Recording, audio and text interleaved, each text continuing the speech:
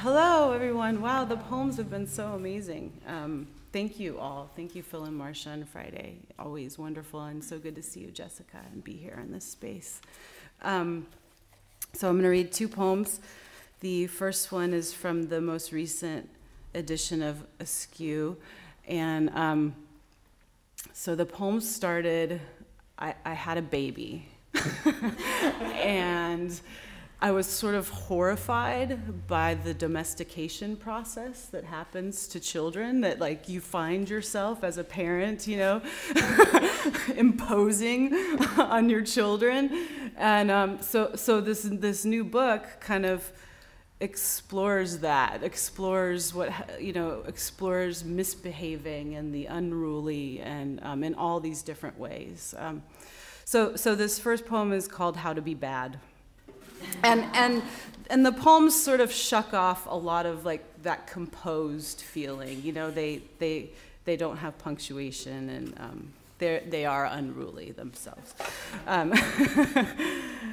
You use the pink sponge for the counter, blue sponge for the dishes, Play-Doh separated by color. Sit down and eat your soup, the daily serving of leafy greens, the daily act, the routines, so far, far from your long adolescence, the boyfriend's stolen car, the one you lived in. It's just a photograph now. You weren't so happy, sort of stoned really, lost I guess, but you were so bad. You drove thousands of miles on smoke, and the twins you punched in the back in grade school, they kept chanting it over and over, and you ran to the bathroom and hid on the public school toilet, the principal's heels. They're always clicking down some hallway headed right for you. Everyone saw, but you couldn't keep it in. You couldn't keep from punching your left-handed baseball mitt over and over, and you're swinging now with your child, the girl through which you keep remembering, the tisk, the woman, your mother, those big glasses from the 70s, and you have charcoal and peanut butter all over your face. You can't sit still. You need so much, but you're old now, and it's story time, and the mother yanks her son's wrist because he's standing in front of the stuffed raccoon, and you couldn't help it either, and you watch the boy. He wants bugs and trains and mud. He doesn't cry like you want to. No, he walks dutifully behind his mother's bright blonde ponytail, bobbing toward the exit.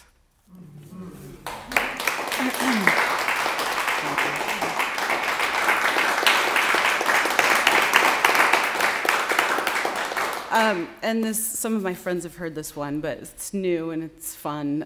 It's the Felons. Okay. The felons who speak regularly at 12-step meetings teach us to shove an arm into the mouth of a Rottweiler if attacked from the side. They teach us that if you've killed a man, you make amends by raising your grandchildren, that the kids will play in a small fenced yard, that you button the skinny child's shirt until he can do it for himself. The felons who speak regularly at 12-step meetings teach us not to reach over a man's plate for the salt shaker. We call the one with new white teeth Beaver. We call the felons who speak at 12-step meetings names like Pegleg Steve and Bloodbath Bob. We are 20-year-old girls sitting in a line on metal chairs. We are always lighting cigarettes. We are girls who have spent the summer pulling cold trays of French fries from the trash to eat. Girls who travel by Greyhound. We steal hair dye. You wouldn't believe what has happened to us.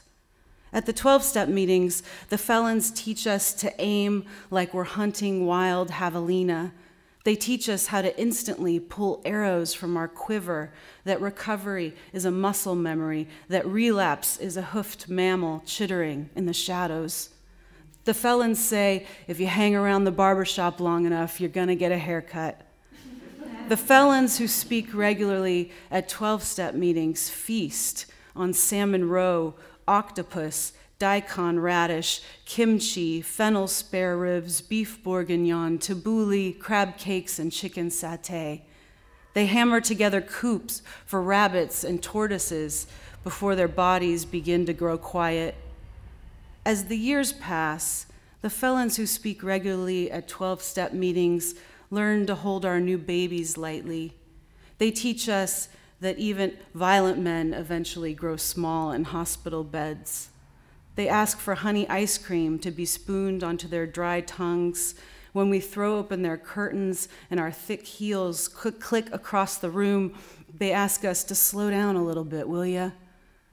The felons who speak regularly at 12-step meetings teach us that the urges may never go away and that there is no love without acceptance. Eventually, the felons lose hair and they lose children. They lose toolboxes and tax statements, 401ks and regular erections. The felons who speak regularly at 12-step meetings teach us that a man's strength must move inward, that he will look off into the corner of the room, that he will surrender even his body. The felons who speak regularly at 12-step meetings die quietly while Foxes flickers on the TV. They teach us how the morphine dream pulls you by an umbilical cord through deep space. They speak their mother's names, the felons do. A young Jodie Foster chases her life while the felons unzip themselves from this great longing. Thank you.